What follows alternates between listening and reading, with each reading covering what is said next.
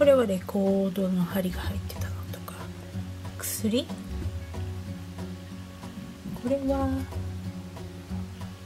タイプライターのインクのリボンですね。缶の中にはこのように実は中身が入っているものもあります。こういうのは絆創膏のテープの部分だったんですけれども、このようによいしょって開けると、ほらまだ中のテープが入っています。バンドエイド、おなじみバンドエイド、ジョンソン・ジョンソンなんですけれども、なんと昔の絆創膏がいっぱい、開けた途端に絆創膏の匂いがブーンとしてきますね。このように中身も入ったまんまで、なかなか面白いものになってますよね。このセロテープ、元祖セロテープっていう感じですね。今みんなセロテープって日本では呼びますけれども、この会社がセロテープ。バンドエイドも時々絆創膏のことをバンドエイドって呼ぶ人いますけれども、それもこの会社の商品の名前から取ったものですね。そう、こちらなんと古いセロテープ、すごい、この古いセロテープがあります。横にもこのように書いてありますね。こちらのセロテープの缶、さっきのよりもちょっと小さめな、デザインもちょっと古い。さてこの入れ物なんですけれども、蓄音機の針が入っていたもので、 Use each point once only、 1回使ったらもうこれ使い捨てだったってことですか。そしてこの紙もついた。閉まるとこんな感じなんですね。 Use each point once only、 only がすごい力強く書いてあります。このような缶、味付けでいいですね。文房具もいくつか持っていきます。あとノートとか封筒とかもありますけれども、こちらの方にあるのが、この一番右のがチェコの穴開けパンチですね。でこのように、画鋲、それからこれはなんだっけ、ホチキスの芯ですね。ここにあるのが木の、物差し、それからノートにこのようにそれぞれのメーカーが書いてあります。ほとんどがイングランドでしょうかね。先ほどお見せしたセロハンテープ、こんな感じです。あとここにないんですけれども、ブルドッグクリップだとかをお店に出すつもりです。小さいものも持っていきます。これは小さな電球の箱なんですけれども、中身入ってるんです。聞こえますか？豆電球が入ってるんですね。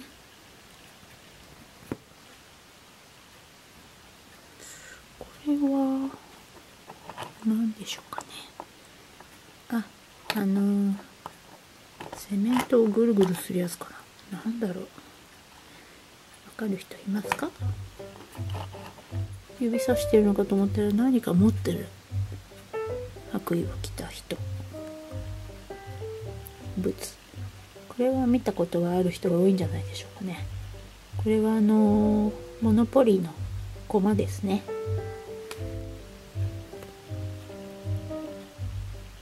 十字架がちょっと見えるから、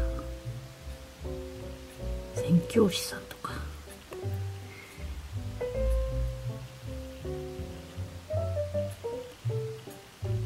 とてもシンプルな作りの留め具ですね。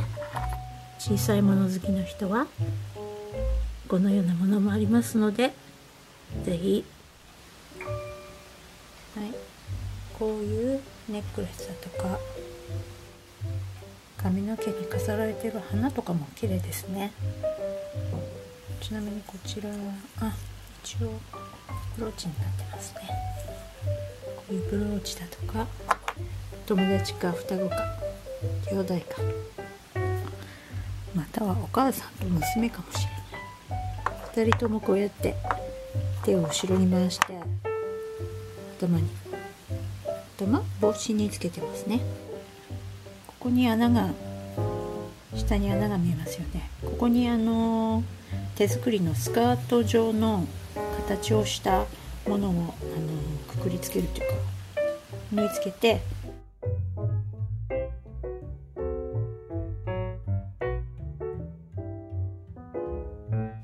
多分シャンデリアの飾りだったと思われるガラスのパーツです。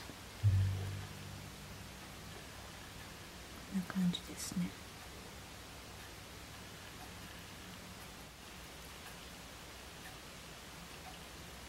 透き通る感じが綺麗ですよね。このようにフックがついてるのと、このようにフックが取れてしまっているものもありますね。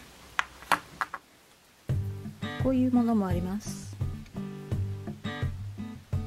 セーラーカラーの付け襟ですね。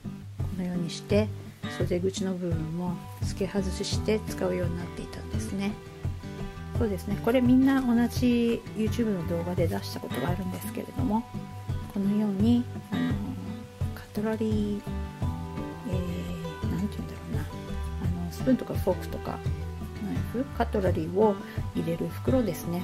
これは機械なのかな。いや、ここを見てください。ほら、玉留めがある。だから手縫いなのかしら。これはカトラリーケースではなくて、このような敷物、テーブルやチェストとかの上に置いてもいいんじゃないかなと思います。シンプルで可愛らしくて、こういう青系のものが好きな人も結構いらっしゃるんじゃないでしょうか。このようにフランスから来たものもいくつかあって、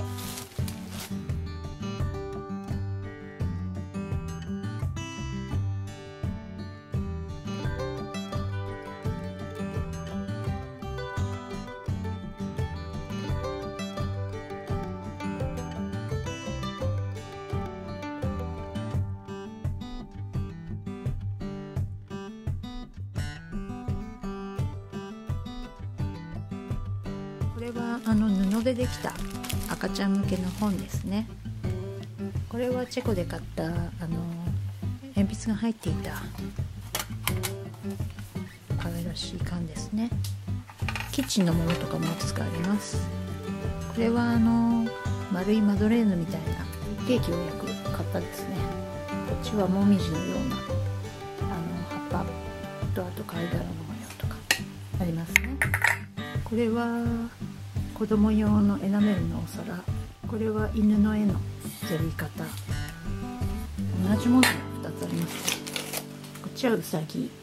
あとはヴィンテージのネックレスとかも入ってますね。今日はガラスですね。これはブルーですね。こっちは白っぽい、ちょっとツヤのあるパールみたいな。こっちはなんていうのかな、月光色だけど面白いガラスの玉の形をしています。最近動画でお見せしたっけかな。これハーブの食前酒のようなものを入れて飲む広告のついた小さいコップですね。クッキーの型、それからチョコレートの型、靴べらも出てきましたね。お魚のムースとかの型ですけれども、お魚の型ですね。このいろんな本物の車のパズルになっていて、これがゲームになっているんです。それでこっちにあるように123ってこのサイコロの目があるように1から6まで全部カードがあって、それが何種類か車があるんですよね。それを早くどれだけ集められるか競うというゲームだと思います。これもとても可愛いゲームです。箱は壊れてしまっているかな。出てきちゃったこのようにとってもレトロで可愛いスタイルのイラストの絵合わせゲームですね。あとは、ここに書いてありますけれども、木のジグソーパズル。これがまたとってもいいんですよ。絵もいいですし、一つずつ手で機械で切ったっていうことですね。これも前お見せしたことがあったかもしれないんですが、笛。これは、ひよこの餌が入っていた袋だと思われます。